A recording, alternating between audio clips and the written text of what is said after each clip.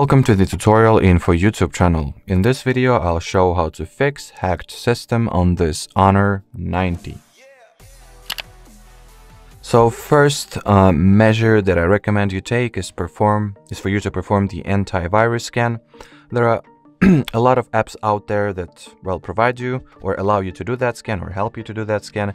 But usually I'll just go with, I'm going with Avast and use it. So download this app from the Google Play, perform the security scan, and whatever issues it will come up with, you just go ahead and resolve them.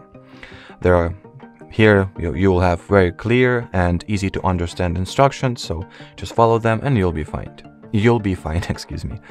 Then what you might also want to do is to go into settings, apps, and look through all of the apps that are installed on your phone. See if you spot any suspicious or sketchy application, and if you do, simply uninstall it. So let's say I do not like the look of this app, and I'll just go ahead and delete it from my storage. And another important thing that I recommend you try is for you to go into security, more settings, then go for device administrators and look through apps that are in this list.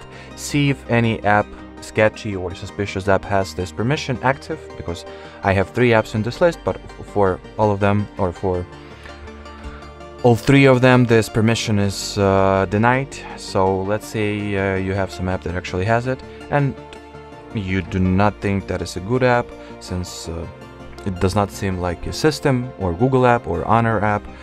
So what you might want to do in this case is to deactivate this permission, since pretty much by having this access, the app rules over your phone, has control, close to complete control over your system. So it makes it easier for malware and other bloatware and just viruses to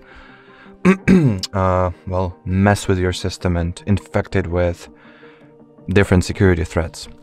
Anyway, as far as this video goes, that'll be it. Thanks for watching and bye bye.